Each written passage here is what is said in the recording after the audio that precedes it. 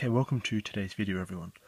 So in this video we'll be seeing another application of de Moivre's theorem to a question. So let's have a look at this question here. Simplify 1 minus cos pi on 7 plus I sine pi on 7 all over 1 minus cos pi on 7 minus I sine pi on 7, and all this is raised to the power 7, leaving your answer in exact form. Okay, so first let's have a look at this expression here, and then we'll try and simplify that and then raise it to the power 7.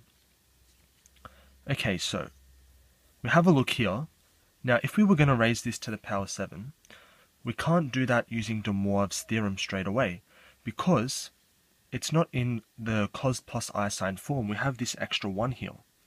So we need to think of a way in which we can eliminate this one, but still have cos plus I sine. Okay, so the way that we do this is we look to see what's another expression for cos that we can have a 1 in it, so that we can have 1 minus 1, which will cancel out our 1's. And so if you remember back to your double angle formulas, you should remember that, well, first of all, sine 2 theta equals 2 sine theta cos theta. And you remember we had 3 different ways of writing cos 2 theta. And the one that we're going to use is the expression that has a 1 minus something. And you should remember that that was 1 minus 2 sine squared theta. Right? And the reason we want a positive 1 is so that when we have 1 minus this expression, these two 1's will cancel. Right? So we want to use this. Okay, now we want our 2 theta to be pi on 7. So that means if we look at sine of pi over 7, that's going to be 2 times sine of half of that angle, which is pi on 14, times cos, or 14, not 17, times cos of half of that angle, which is pi on 14. And in a similar way, if we have cos of pi on 7, we think of that as 1 minus 2 sine squared of half of that angle, which is pi over 14. Okay? So for this expression here, we're going to have 1 minus, now what is cos pi on 7? Cos pi on 7 is this expression, so 1 minus 2 sine squared pi over 14 plus I times, now sine of sine of pi over 7, that's 2 sine pi on 14 cos pi on 14.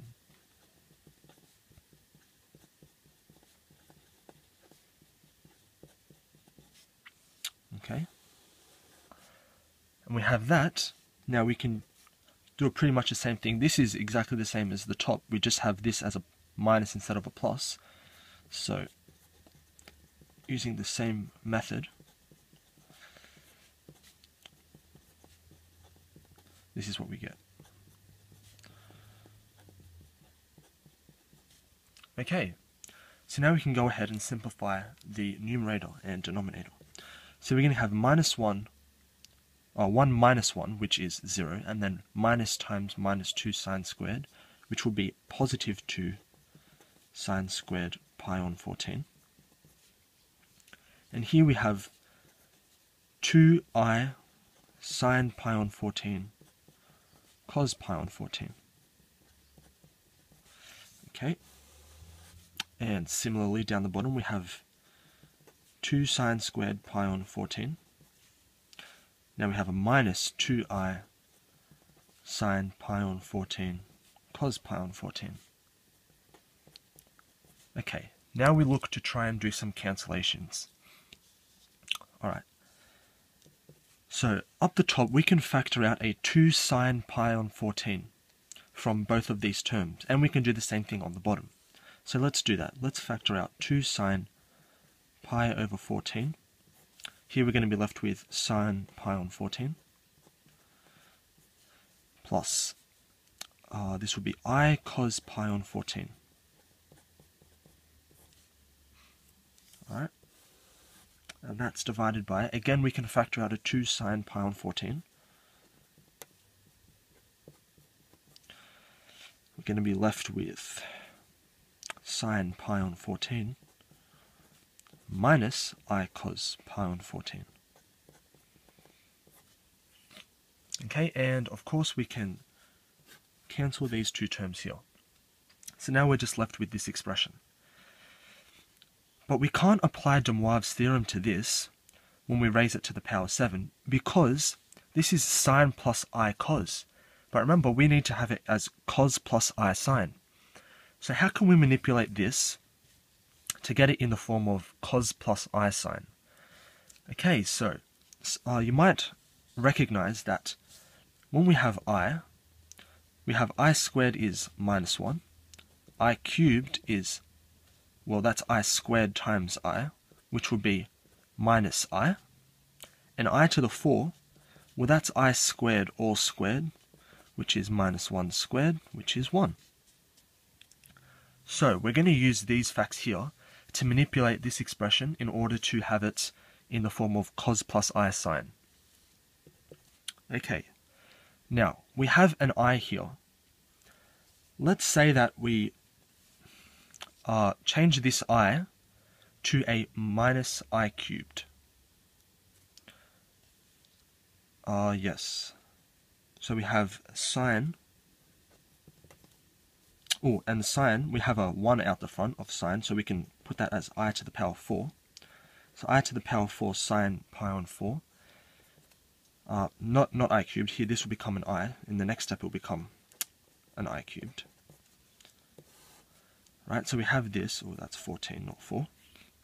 And we can do a similar thing here. We'll have I to the 4 out the front of sine pi on 14. Because remember, I to the power 4 is 1, so timesing anything by 1 is itself. Now here we have a minus I, which is I cubed. So we can put this as I cubed cos pi over 14. Alright, now, in the numerator, we can factor out an I. And the reason we think to do this, the reason that we want to factor out this I, is so that we can have cos as the real part, and sine will still be related to I, so sine is now the imaginary part. So we can factor out an I here, and we get cos pi on 14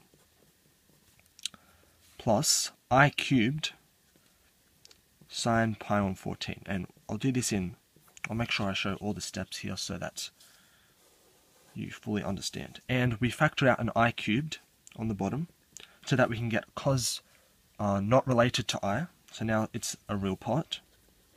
So cos pi on 14. And when we factor out an I cubed from here, we're going to be left with I sine pi on 14. Okay, let's get another bit of paper. Alright. Now, we can cancel one of the i's here, and we'll be left with this I here will cancel, and we'll have I squared on the bottom, so might just write it as a coefficient there. Okay, and so now we have cos pi on 14, not 4, pi on 14. Now remember, I cubed was minus I, so we can write this as minus I sine pi on 14. And here we still have cos pi on 14 plus I sine pi on 14. Okay, let's move that up a bit. Alright, now this still isn't quite exactly as cos plus I sine. But remember, when we have a minus in between these, this minus can be moved into the coefficients. And you can see this from two different ways. You can see it from a direct application of de Moivre's theorem using a negative power. That's one way. Or you can see it as cos and sine being even and odd functions respectively. So on the top we'll get cos of minus pi on 14, which is still equal to cos pi on 14 because cos is an odd function, plus I sine of minus pi on 14, which is equal to minus I sine pi on 14 because sine is an odd function. Okay, and we still have on the denominator the same thing.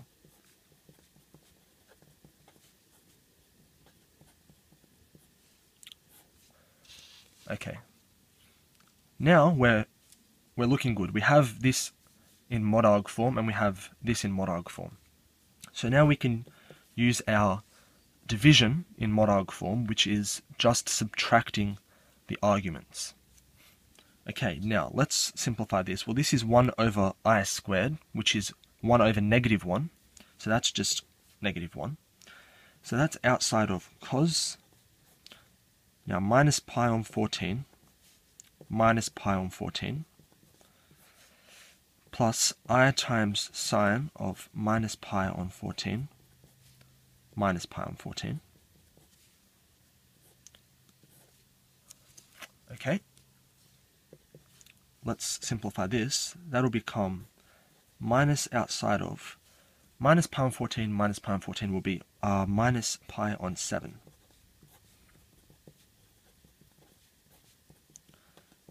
And so this is what we get. Okay, so that there is a simplification of 1 minus cos pi on 7 plus I sine pi on 7 over 1 minus cos pi on 7 minus I sine pi on 7.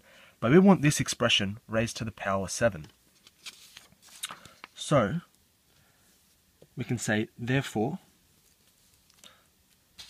1 minus cos pi on 7 plus I sine pi on 7 all over 1 minus cos pi on 7 minus I sine pi on 7 all to the power 7 is equal to this expression raised to the power 7.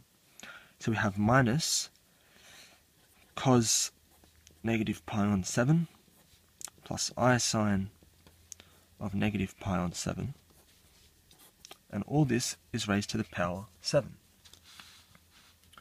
Okay, now the way we apply de Moivre's theorem is the modulus here, which is, well, this is not really a modulus, but this minus 1 is raised to the power 7, so we're going to have minus 1 to the power 7. And now we can apply de Moivre's theorem and bring the power into the argument. And so we're going to have cos of 7 times negative pi on 7 will be minus pi, plus I sine of minus pi.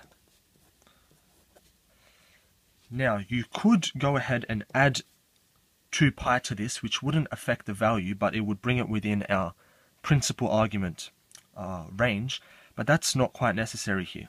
If you think about minus pi, what it is physically, this is what we're doing. We're going clockwise pi radians. And when we do that, we'll get to this point here, which is minus 1. So remember, this is our real axis, and this is our imaginary axis. So when we go across negative pi, we're going to get back to the real axis, but we'll be on the negative side of the real axis.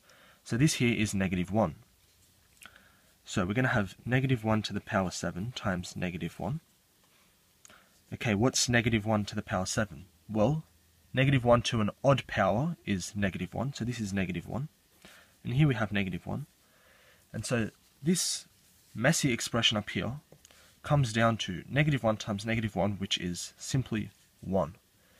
And that's the end of the question. So the trick here was to recognize that we can't apply de Moivre's theorem to this directly. We need to simplify it by finding a nice way of writing cos pi on 7 so that we could eliminate this 1 out the front here.